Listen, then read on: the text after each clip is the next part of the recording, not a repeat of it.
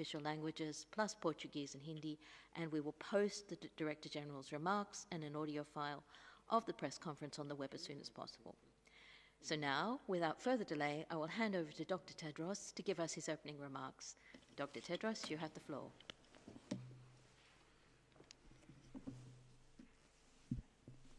Grazie mille, Margareta. Good morning, good afternoon, and good evening. Last week saw the first decline in newly reported cases globally since September, due to a decrease in cases in Europe thanks to the effectiveness of difficult but necessary measures put in place in recent weeks. This is welcome news, but it must be interpreted with extreme caution. Gains can easily be lost, and there was still an increase in cases in most other regions of the world, and an increase in deaths. This is no time for complacency, especially with holiday season approaching in many cultures and countries. We all want to be together with the people we love during festive periods. But being with family and friends is not worth putting them or yourself at risk. We all need to consider whose life we might be gambling with in the decisions we make. The COVID-19 pandemic will change the way we celebrate, but it doesn't mean we can't celebrate. We still can celebrate. The changes you make will depend on where you live. Always follow your local or national guidelines. The first question to ask yourself is, do you need to travel? Do you really need to travel? For many people, this is a season for staying home and staying safe. Celebrate with your household and avoid gatherings with many different households and families coming together. If you do meet people from a different household, meet outdoors if you can. Maintain physical distance and wear a mask. Avoid crowded shopping centers. Shop at less crowded times and use online shopping if you can. If traveling is essential, take precautions to minimize the risk for you and others. Maintain distance from others and wear a mask when you're in airports and train stations and on planes, trains, and buses. Carry hand sanitizer with you or wash your hands frequently with soap and water. If you feel unwell, don't travel. If we can't celebrate as normal this year, make a plan to celebrate with your family and friends once it's safe to do so. We know it will be safe. It's a matter of time. The pandemic will end, and we all have a part to play in ending it. And we must remember that for millions of people, COVID-19 is only one health threat they face on a daily basis. Tomorrow is a World AIDS Day. The world has made incredible progress on HIV/AIDS over the past 10 years. New HIV infections have declined by 23% since 2010, and AIDS-related deaths have fallen by 39%. A record 26 million people are on antiretroviral treatment, but the pace of increase has slowed, and that leaves 12 million people who are living with HIV but are not on treatment. And 12 million is big. That gap is jeopardizing our goal of ending AIDS as a public health threat by 2030. COVID-19 has had a profound effect on people living with HIV, as it has for many diseases. There is some evidence that people living with HIV may have an increased risk of severe disease and death from COVID-19. This increased risk has been compounded by disruptions to treatment for people living with HIV.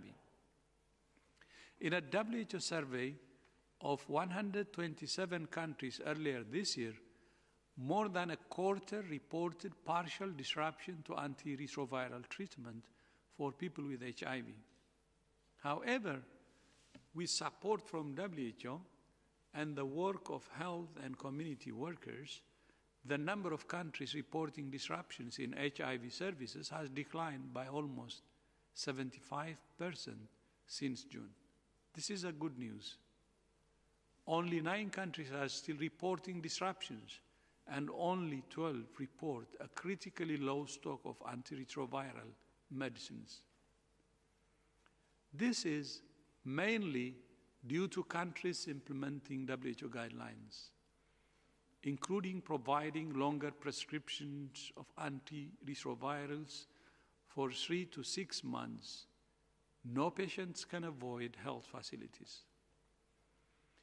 WHO has also worked closely with manufacturers and partners to ensure adequate supply of treatment.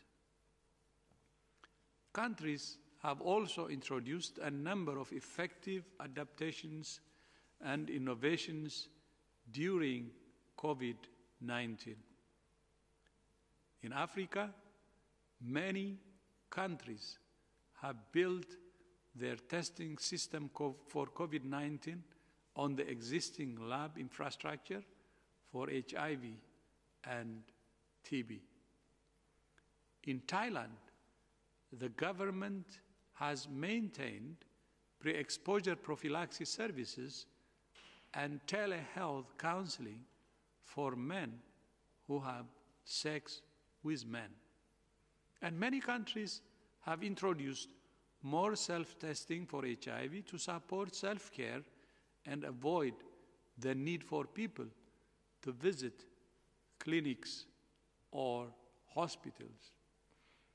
WHO is urging countries to maintain these innovations as part of the new normal and to help expand testing and treatment to people who need it. But if the pandemic has taught us anything, it's that in the face of an urgent health threat, the world can come together in new ways to defeat it. For many people, the pandemic is a source of fear, but it can also be a source of hope that we can defeat COVID-19 and we can defeat HIV. And there is a lot of hope, especially with the advent of the vaccines that have been announced in the last few weeks. And from WHO's side, we are sure that we can defeat this pandemic using the existing tools and also the vaccines that are in the pipeline. The most important thing is we need to have hope, and not only hope, but solidarity, to work together to fight a common enemy, using the existing tools and also the new announcements of vaccines in the pipeline. I thank you. Back to you, Margareta. Grazie mille, 500 anni. Grazie mille, Dr. Tedros.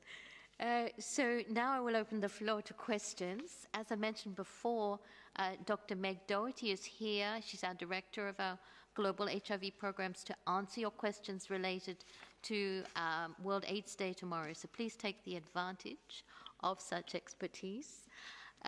We will as you know, I'm sure, use the raise your right hand icon to get in the queue to ask your questions. And I would also have to remind you that we restrict this question to one per journalist, though you have all been terrific about this. So without further ado, I will give the first question to Carmen from Politico. Carmen, please unmute yourself and go ahead. Hi, Margaret. Thank you. I do have a question for Dr. Mark Ryan. I was wondering if you could tell us at all the way the experts in the virus origin mission were selected, how many they are, and if you can give us more or less a timeline on when the names will be made public. Thank you.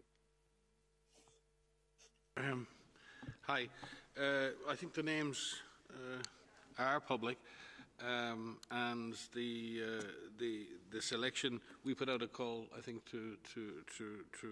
for names and suggestions for the team, and the process was to select a diverse group of individuals representing a geographically diverse group who represent the necessary expertise, and that was really across veterinary science, medical science, as well as laboratory science, and especially people who would have experience of investigations at the animal-human interface. I'll pass to Maria if she has any supplemental, but it would have been very much the normal way we pick expert groups and the way we select for missions in trying to balance the need for the highest quality individuals with their expertise, but also representing a broad diversity of geographies to represent the international community in this regard. Maria? There's not really much to add, just to say they are online. We have made them available online. I think they've been up for a week or two.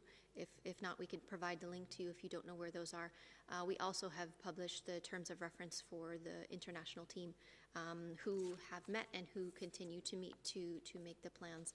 But as Mike has said, it's a diverse group of individuals with various technical backgrounds, a good geographic representation, to make sure that they have the right technical background to be able to assist in the studies that are needed to evaluate the virus origins and the intermediate hosts.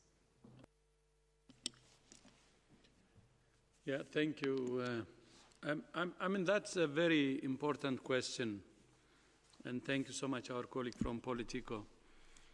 The terms of reference has been announced, posted. The names of experts have been announced. And I would like to assure you that WHO's position is very, very clear. We need to know the origin of this virus because it can help us to prevent future outbreaks. And we're doing everything to make sure that we know the origin. And this is a technical issue. And I would like to say some have been politicizing this, although we have been doing our best to know the origin, but some have been politicizing it.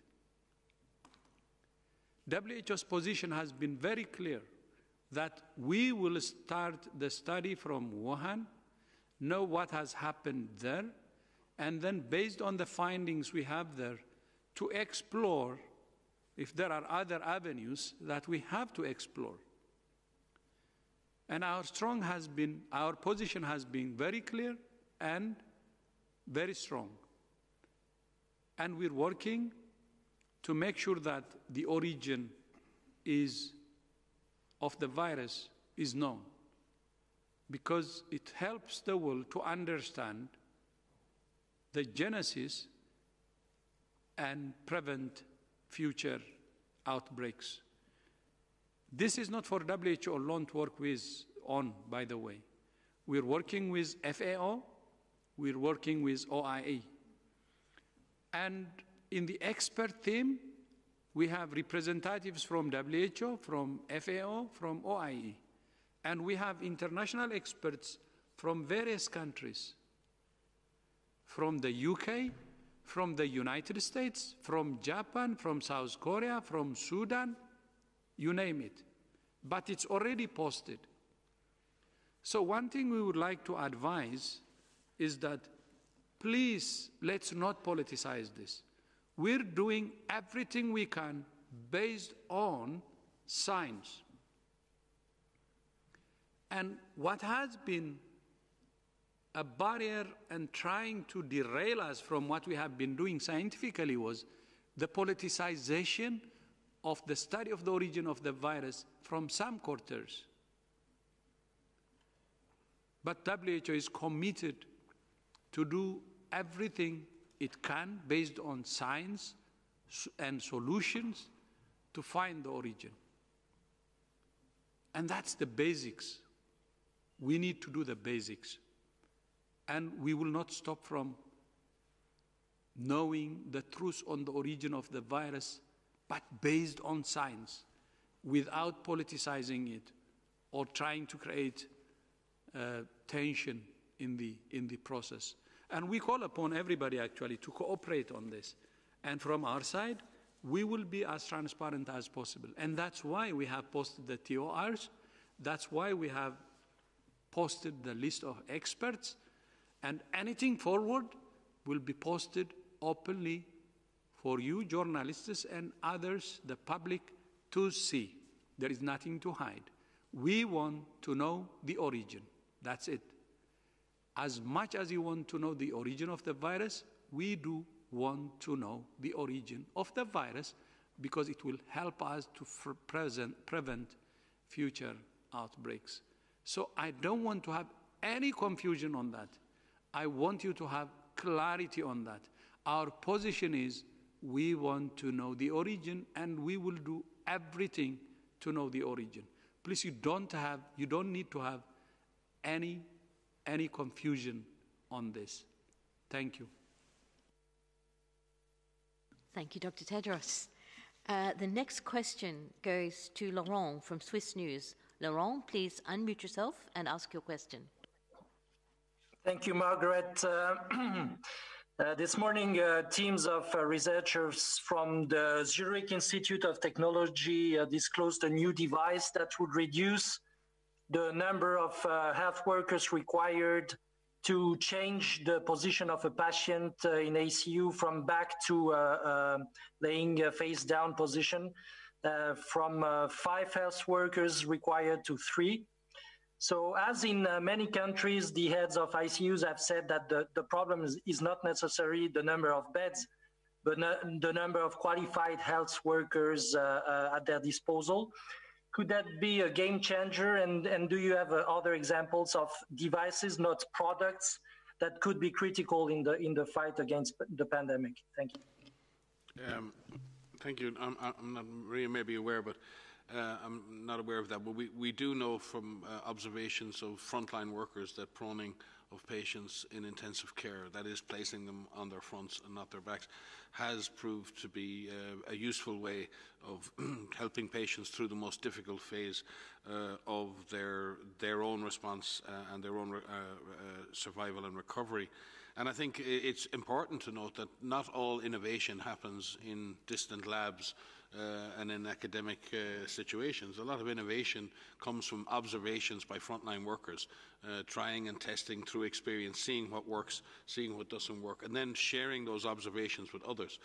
And I think we'd like to commend all of those frontline workers who've done so much in improving clinical pathways in general and improving the standard of care, because what's really helping patients is not just specific drugs like dexamethasone. If you look at survival rates increasing over the last 6 to 12 months, a lot of that has been because, number one, we're getting patients who are likely to deteriorate into care earlier, and that means being able to monitor and predict who's likely to become sicker based on underlying conditions or their oxygen saturation or their peak flow or their ability to exchange air in their lungs. There are many observations there that have helped to prioritise patients in the clinical pathway. Obviously, being able to decide which patients will or won't benefit from ventilation or different kinds of respiratory support, the availability of high-flow medical oxygen and ensuring that people get that in time. There are so many innovations that have come. And these have come from frontline health workers and teams together, making observations as to what works in certain circumstances. So we will commend those. It is important, though, that those observations are taken beyond that into observational studies and potentially into trials that help to determine exactly what the benefit is coming from and how to expand that benefit into the practice of others. We have living clinical guidelines. One of the things I think that's remarkable of this response is that everything is changing so quickly in clinical practice that we have a living guideline that's essentially being updated in real time with these kinds of observations. Again, just as an example, and again, we really thank our external partners on this. The use of medical oxygen is not just about oxygen delivery at the side of the patient. It's managing the whole process of getting oxygen to the healthcare facility, managing the distribution of oxygen within that facility, and using that safely. And that's required changes in practice, changes in the supply, even down to the size of tubing that's been used, whether we're using oxygen in bottles or using oxygen concentrators, and ensuring that health workers are trained to use all of that. And there's been a tremendous amount of work done to really innovate around the supply of high-quality oxygen and make many countries self-sufficient in the production of medical oxygen for their own needs. So I would say that this kind of frontline innovation is hugely important. And again, commending frontline workers for not only doing the brave thing and the courageous things that they do, but learning and observing what's working and then sharing that with the broader clinical, medical and nursing community. So Maria may wish to add, but we can only welcome initiatives like this. We will definitely look at if you can reduce a labour-intensive process such as proning the patient from 5 to 3 health workers, and you can do that safely, and I add the word safely, then clearly that's going to be an innovation that will help in reducing the demand on already exhausted frontline workers. Maria? Yeah, thanks, Mike. I'm not aware of that particular study, but just to add that these innovations that we've seen in high-income settings, low-income settings, are really pushing the boundaries of how we can better care for patients. And Mike described that very clearly. But what I do want to say is while we can increase innovation and while we can increase our capacity to develop and produce supplies, we don't have that same ability to accelerate the increase in the workforce because of the training that is required for individuals to be able to care for patients. We've seen incredible efforts across the world to have students and medical students, advance, come forward to be able to care for patients and help supporting in the care of patients. We've seen volunteers come forward. We've seen retirees come forward, come out of retirement. But I just want to highlight that while we can increase the innovations, and that is really advancing our ability to keep to care for patients and to keep health workers safe, we don't have that same capacity to increase the health workforce. And I would be remiss if I didn't add that we need, as individuals, to do everything we can to prevent ourselves from getting infected and needing to be cared for in a health facility. We cannot emphasize this enough. The burden on the healthcare facilities, on healthcare workers right now in many countries across the world is really astounding. While case numbers are declining in a number of countries, the numbers of deaths are increasing. The demands on health workers are increasing. And so we must do everything that we can, especially as the Director General has said through the holiday season and into the new year, do what we can to protect ourselves and protect our loved ones, because health workforce right now is a finite capacity. And we just need to all play our part to try to prevent us from needing that care in the first place. Thank you very much, Dr. Van Kerkhoff. So the next question goes to John Miller of Reuters. John, could you please unmute yourself and ask your question? Yeah, thank you very much for taking my question. At the outset, you talked about eliminating unnecessary travel for the upcoming holidays. There's a broad discussion going on among numerous countries in Europe and beyond about the appropriateness of holding a ski season. Some countries favor it, some countries are opposed to it. In general, skiing requires either short distance or long distance travel. What is the WHO's position on holding a ski season, and can it be done safely, or should countries stop skiing for the year until there is a solution to the virus? Thanks. So thanks for this. I can start, and maybe Mike would like to add here. In terms of all of these questions specific to a ski season or specific to travel or specific to any activity, what WHO advises is a risk-based approach in terms of what can be done, how it can be done, if it can be postponed, and if it can't be postponed, how it can be done safely. Skiing is no different. There are different countries, that are looking at whether to keep it open or to close it, whether they can keep it open in a safe manner. But what WHO has outlined are ways in which people can reduce the opportunities for them to be infected. If the virus is circulating in an area, and if people are in close contact in that area, the virus can spread. It's as simple as that. And so what are the measures that need to be taken to be able to minimize that risk, minimize that opportunity for spread? So there are ways in which different activities can be held safely or in a more safe manner, but right now there is no zero risk.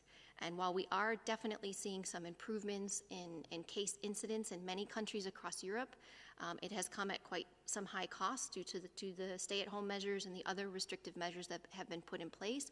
We really need to remain vigilant in terms of everything that we could do to prevent that spread. So it needs to be a risk-based approach in looking at what policies decision makers need to be put in place, taking into account the circulation of the virus, the measures that can be put in place to keep people physically distant from one another, to make sure that we don't give the virus an opportunity to spread further.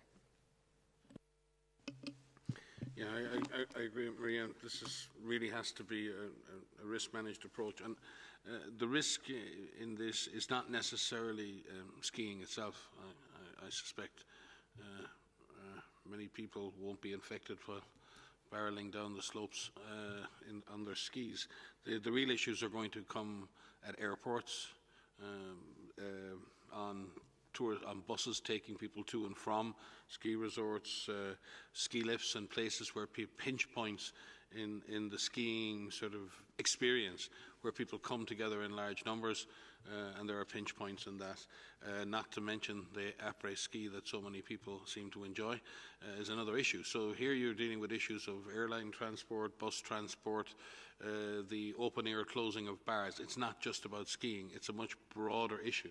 So I don't think we should be reducing this down to skiing or ski season. What every government needs to be looking at is all forms of gatherings that lead to people congregating or moving en masse, and how they're going to de-risk those processes. If they don't believe those processes can be de-risked enough, then curtailing, postponing, or managing it in that way. And I think rather than targeting the ski season, the next thing it'll be spring season and the hiking season, and then we'll be, we had the previous issue in summer and holidays. So I think rather than targeting the actual activity, it's important for governments now to look at the risk management end to end in this process. So governments who are potentially don't have skiing as part of their economic activity may be sending lots of people to go skiing who may return with the risk. So it's not just the places in which skiing occurred, it's the risk that's exchanged between locations based on the movement of people. It's not that they went skiing or they're going skiing. That's not the issue. The issue is any activity that involves large numbers of people moving into a concentrated space and then using public and other transport to get there and back needs to be managed carefully, and it needs to be managed, as Maria said, with very much a risk management approach. We don't hold a position on whether something should be cancelled or not cancelled, because the circumstances change in each and every jurisdiction. So we would advise that all countries look at their ski season and other reasons for mass gathering, be they sports, recreation, or religious, and looks very, very carefully at the end-to-end risks associated with that. We are heading in, and we are in the middle of a deep moment of transmission. We've seen great progress made, certainly in Europe, over the last number of weeks, as the DG said, with the application of measures, however difficult, have reduced in the turning around of that. We want to maintain that progress. And as we say, there are travels that are needed. People may need to travel for all kinds of different reasons. The question is whether travel is considered to be essential or necessary, and in that I think countries are going to have to look at mass recreation and see whether or not that can be managed within their current risk management framework. Thank you very much, Dr. Ryan and Dr. Van Kerkhove. So I think we'll now move from snow to tropical regional Brazil, because we have Bianca from Globo. Bianca, please unmute yourself and ask your question. Hi, Margaret. Can you hear me? Very well, Bianca. Please go ahead.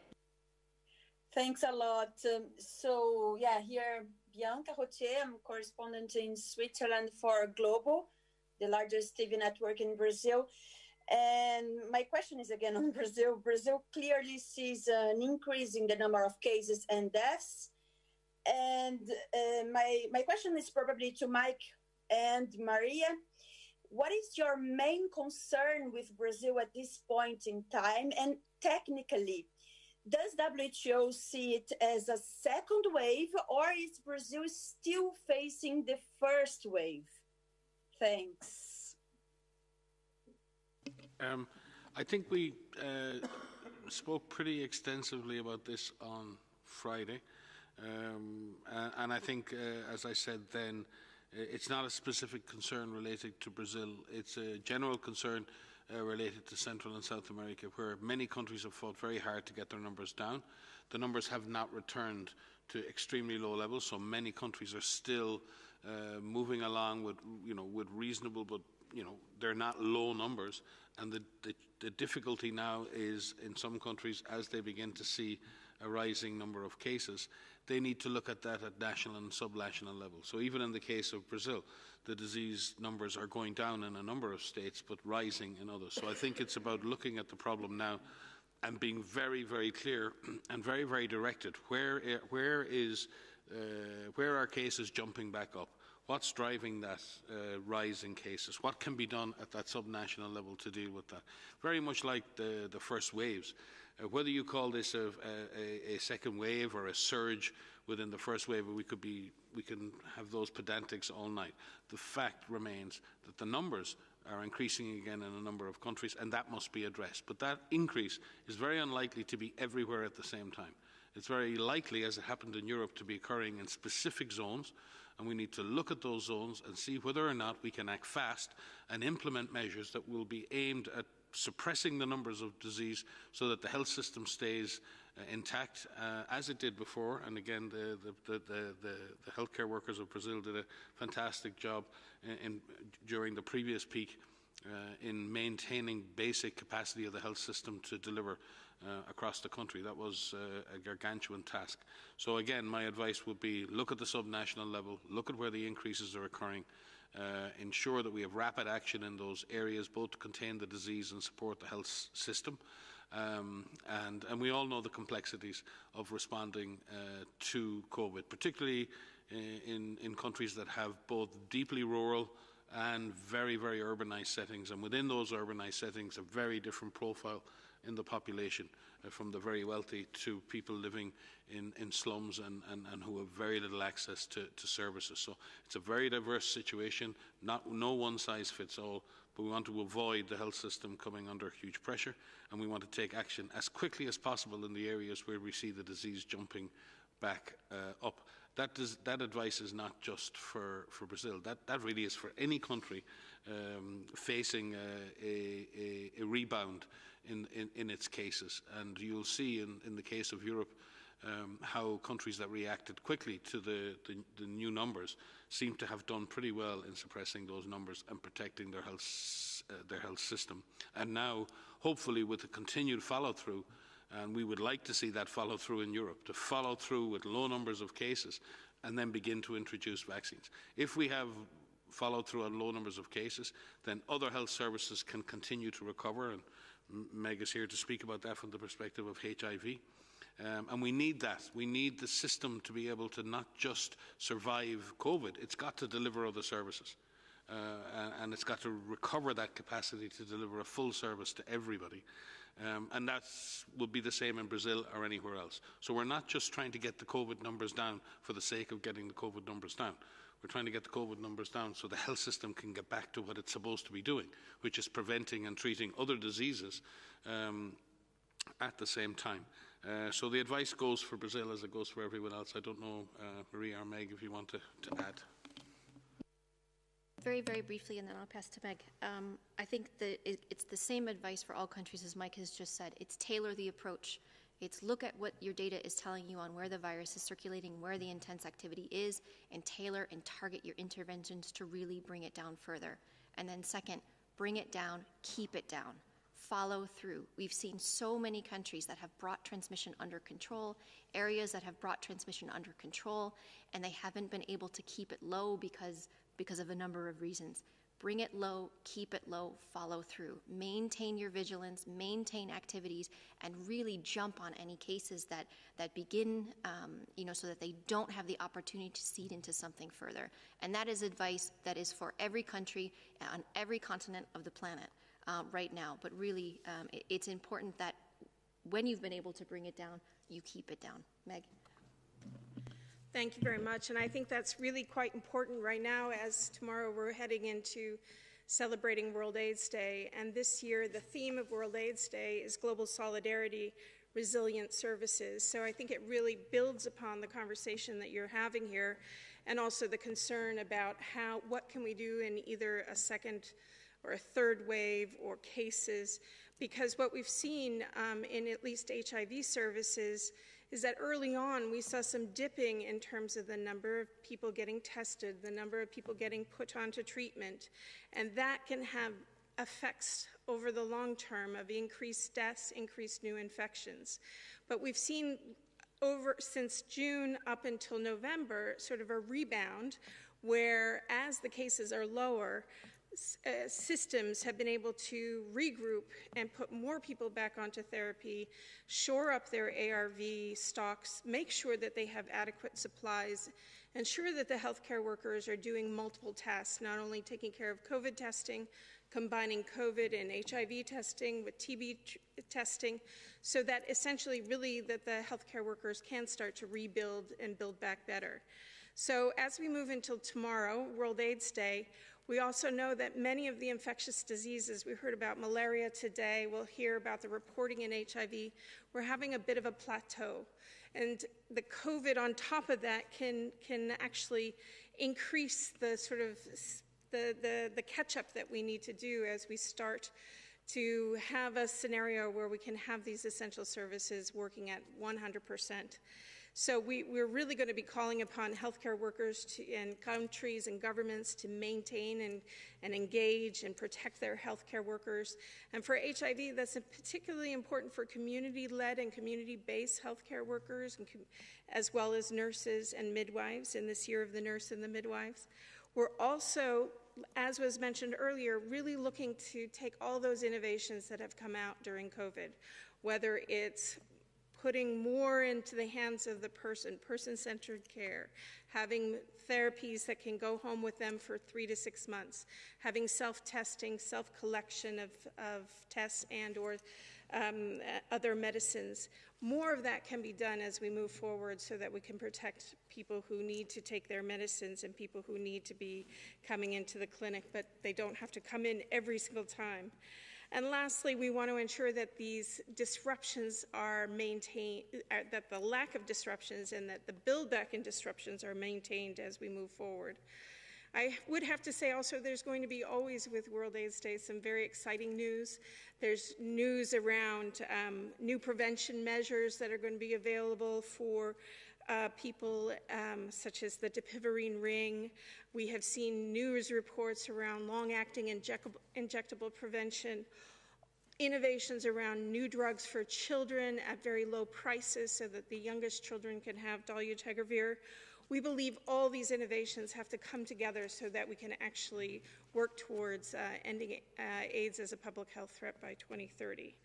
So I think that ties it up going back to maintaining these services, and we're hoping that with the next waves or in the spring and the summer that we won't have to see dips again where we have to work back, that we maintain the actual hard work that all the healthcare workers are doing right now to maintain the numbers. Thanks.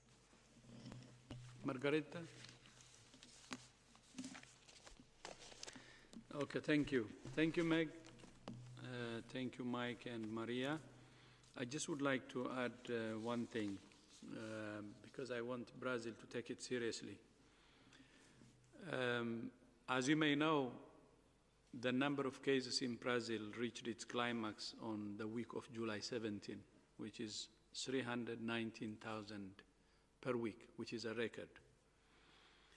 And then the good news was it was declining, the number of cases were declining until November, the week of November 2, which is 114 cases per week. So it's almost a third of what has been reported when it reached its climax. But now, on the week of November 26, it's back again to 218,000 per week. So 319,000 when it reached its climax in July, started to go down until it reached 114 cases per week in November 2, and back to 218,000. So from November 2 to November 26, it has again doubled. And the death rate also, it has been declining until November 2, and now it's increasing significantly. If you take the November 2, the week of November 2 deaths, it's 2,538, and now we have 3,876, meaning it's a significant increase between November 2, the week of November 2, and the week of November 16. That's from 2,538 days per week to 3,876 days per week. So I think Brazil has to be very, very serious. And as what Mike said, there are local transmissions that's fueling and contributing more. But if you see the aggregate, it's very, very worrisome. Thank you. Margaret, just to maybe add, I agree with Tedros' comments there, but just to Meg and the team in HIV and people in TB and malaria and non-communicable diseases and the mental health program and in the sexual reproductive health program, in immunization, in child health, and that's here and at country level and out there in the front line. This has been a hugely demanding 11 months. It's one thing to have to respond to COVID, and the resources are there to do that and the attention is there. It's much harder, and it's been much harder for frontline workers and health workers and hospital workers to continue to deliver all of these other services when the attention and the resources and the visibility is all on the other side of the equation. The DG has said this many times, we don't get enough opportunity to thank those who've kept all of those services going and kept them ticking over and now are helping them to recover. Those services would not be recovering so quickly unless people had really kept that engine running right the way through the really bad times in this pandemic. So I think the world, we all owe a great debt of gratitude to those individuals and teams who've been non-COVID working, delivering on those services right the way through. And those workers, in my view, are more heroic because it's harder to be a hero when nobody's watching. It's harder to be a hero when nobody's listening. So it's an opportunity for us to recognise the role that all of these services have played right the way through. I know the DG speaks of this all the time, but on the event of, with World AIDS Day tomorrow, I think it's time to celebrate what can be done. And HIV/AIDS program and others have led the way on things like equity and access and all these principles that we expound for COVID-19. I think we need to follow the path of the programs who've managed to generate equity and of access to essential services for these diseases. So thank you. Thank you very much. And staying on HIV, Simon Ateba would like to ask a question on HIV. Simon, could you unmute yourself and ask your question? Yes, thank you, Margaret. Thank you for having me. This is Simon Ateba from Today News Africa in Washington, D.C. South Africa continues to have the largest number of people living with HIV and AIDS. But over the past decade, the country has made significant progress. It has reduced new transmission by 60% and death by also 60%. Is there anything that South Africa is doing right? And can we learn anything from COVID-19 to tackle HIV and AIDS in the world? Thank you. Thank you for that question. I would have to say there's a lot that South Africa has done right, and I think South Africa really has to be congratulated for much of the work that they've been doing over the last many years, because they have the largest burden of people living with HIV.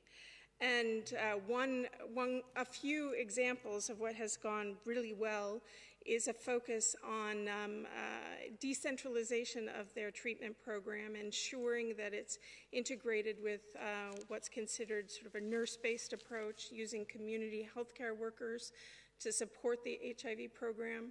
Over the past year, you've been transitioning to using the optimal therapy, including dolutegravir, and you've been forerunners in the work around maternal and child health, reduction of mother-to-child transmission through good ANC program and what we call PMTCT programs, as well as finding and treating all of your children and testing them to the best of your abilities.